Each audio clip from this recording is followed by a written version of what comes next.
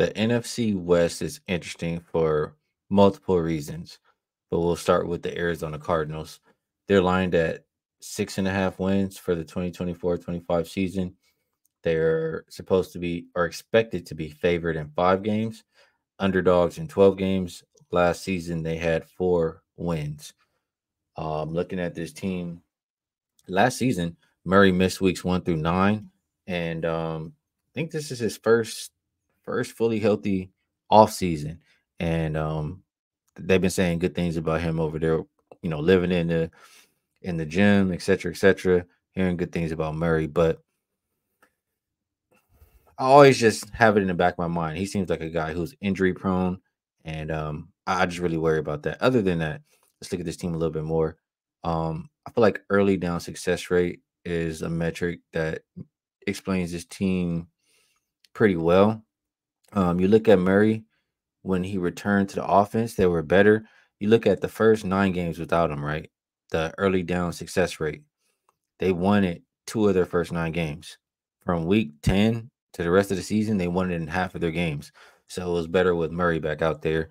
And you look at some other things they were doing well. It was the rushing game. It wasn't necessarily Murray doing it either. Um, 5.3 yards per carry. That's number one in the NFL. And like I said, it wasn't all Murray. It was they're number 2 in yards per carry, number 2 success rate, 43%, number 2 explosive run rate. And this is from week 10 on. So it was the run game really. So that was, they were having success with. When I think about why, maybe they just respect Murray a little bit more and it opened it up for them. Looking at this team a little bit closer, they drafted Marvin Harrison Jr. That gives Murray a weapon that he's needed and hasn't had. Maybe that could be a reason, or why they can have success here. But the defense is seems like it's going to be the problem here. It was one of the 3 teams to allow 6 yards per play last season, and they're the number 3 cheapest defense, going into this season here. So I don't have a lot of confidence in them. It's a really young team as far as the defensive side. They could get better. It may take some time, but out the gate, I'm thinking this is one of the teams that is a straight over team. That's really how I felt about them. A couple more things. Cardinals. Reason I'm leaning towards under in this one, and the market is not agreeing. It was 6.5. I'm seeing it start to go up to 7. Um, that first 10 weeks, they got a really tough schedule before they have a bye. And the back end stretch of the season is where they have some cupcakes. But I don't trust them to win many of these big games in the beginning of the season. I don't trust Murray to stay healthy. So I'm just thinking, will he even be there from weeks 12 on when they have these easy games? And I'm not confident in it. So I think the under, you want to get the best number. So 7 seems like the way to go with the Arizona Cardinals. And like I said, I'll look for overs with them, especially early in the year. Next, we have the LA Rams. So let me get over there.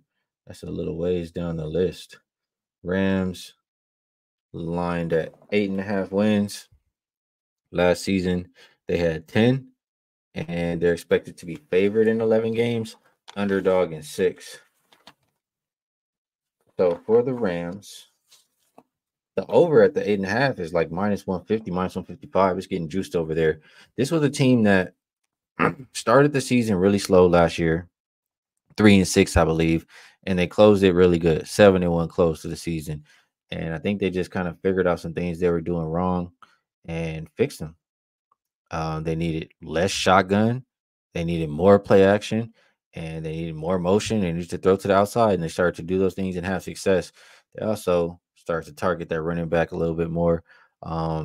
You do lose Aaron Donald. You know that's a big loss. And just looking at the defensive side of the ball, I mean, it's tough to trust when I look at the cheapest roster on defense in the entire league. The most expensive offense. They shouldn't have too many problems scoring as long as they stay healthy.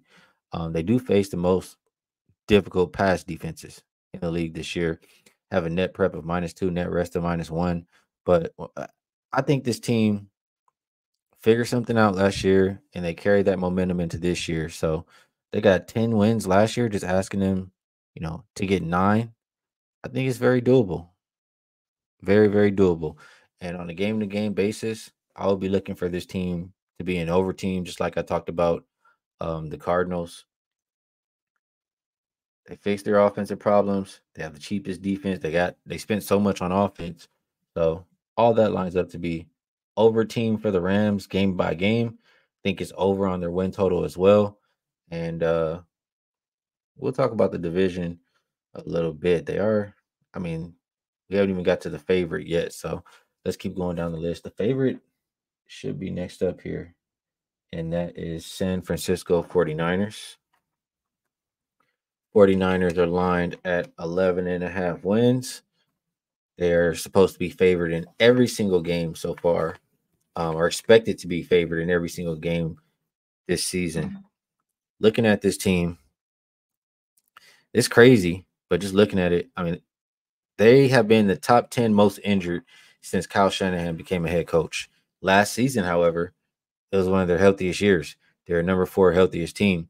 But just thinking about that, that's very, very unlucky. And last year, they had a good team. They had a very poor schedule. Um, but they were able to overcome that because of the health, probably. So just knowing that they did it last year, where did they land at? They had 12 wins. It makes me hesitant because this team, I mean, they are extremely good. It's just the schedule is not very kind to them. And a combination of having, back to back years, really poor schedules, like the net prep -4, net rest -6. They're just at a rest disadvantage so much throughout the season. Um, you have a lot of turnover on the defensive side of the ball for the San Fran team. I do, Purdy has grown on me. I wasn't a big fan when he first got there, but he's been running the system well and doing things well there. One thing to note for this San Fran team is at a rest deficit of 2 or more days last season, they covered 1 out of 4 games. And the other 12, they were 9-3 ATS. So that just tells you not the team you want to be betting on, or rather, you will have a lot of spots to bet against them this season when they're at the rest disadvantage. And from week 7 on, that's really where the schedule starts to get tricky. Let's just look at it here. You have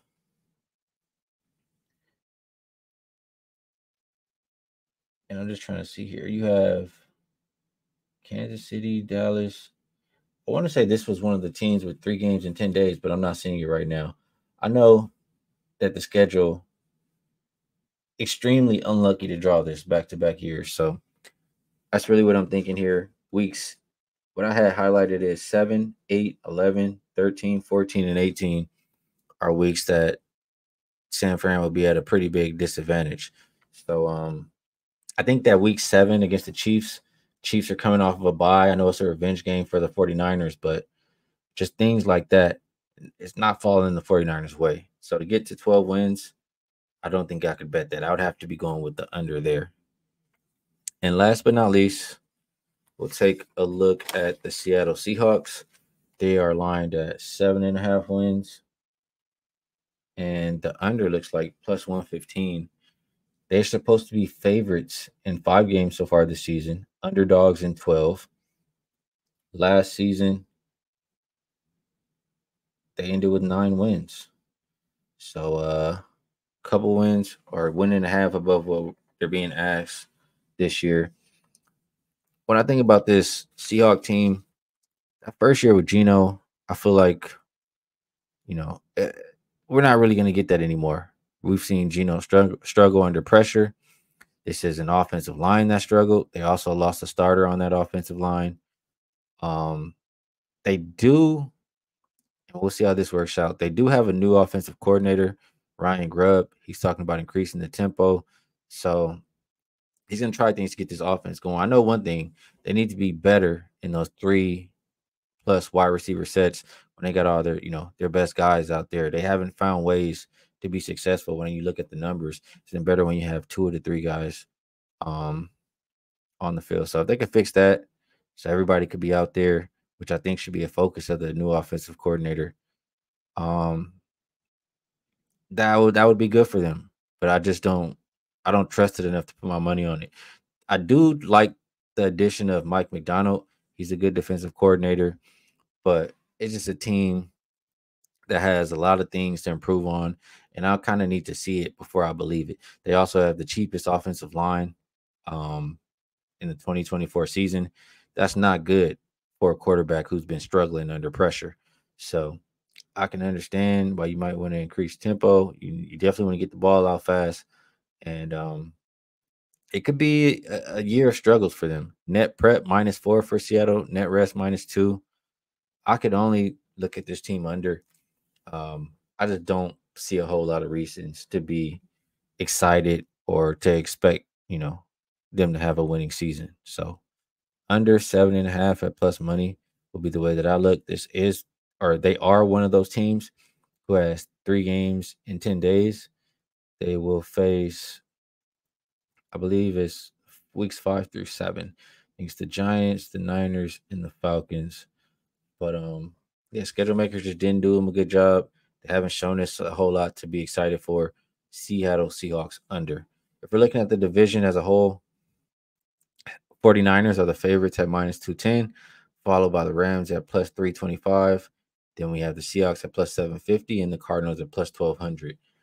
I, like I said, the 49ers are a really good team. They're expected to be favored in every single game, even at these rest disadvantages. So that's something that's really hard to bet against. Um, but the schedule is really, really brutal. They only got to 12 wins last year. Um, Back-to-back years with that schedule, I could see them falling off, especially if they don't get that health look that they did last year. So I'm looking at these other teams. I don't really trust Seattle or Arizona, but the Rams, my trust level is probably like it's not where it needs to be to run to the window and place this wager. But like I said, they figured out what they were doing wrong last year. If they can build on that, they get Cooper Cup healthy, pair him with uh Nakua, and they should be able to do some good things over there for the Rams. So plus 325 could be worth a shot. I don't want my money on, not that I would love to have my money against the 49ers. It just I can't bet them at that price given what they have to go through to get there. So division, I'd have to roll with the Rams at plus 325, take a shot on them. Best bet for the NFC West. And before I give that, remind you guys, all of my work is at wagertalk.com. There's a link to my profile in the description. And, going back to the beginning of 2023, the year 2023, I know I've gained over 100 units in general. So if you'd like to be on board, you know where to find it. Obviously, I'll continue to do these videos. And we'll have daily videos, all sports once again soon. So if you'd like to be involved, you know where to find it. Best bet, I'm going to be honest. I haven't played this division. I haven't. But if I was, it's hard to do it. But 49ers under their 11.5, it seems like a really solid bet. Probably would have a little bit more confidence with the Rams. Rams over 8.5. It is a little bit juice now, but I just think that they carry that momentum into this next year. And 9 wins for a team that won 10 last year. Team that, a little bit healthier. I feel like they should be better. So Rams over 8.5 will be my recommendation. And like I said, I always honest and straightforward with you guys. I didn't bet it yet, but this is how I feel. So NFC West is done, and we'll keep rolling right along.